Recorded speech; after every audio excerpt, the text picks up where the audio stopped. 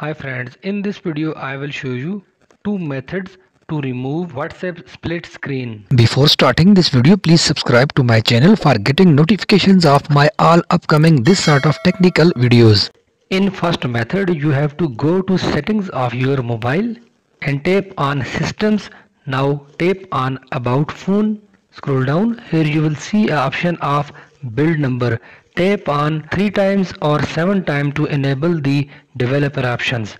Now tap on developer options. Scroll down. Here you will find an option of display cutout or simulate display with cutout. It is already set as default. You have to select the punch hole cutout. If this trick does not work on your mobile, so here is a second method. Just go to settings of your mobile and search a split screen option.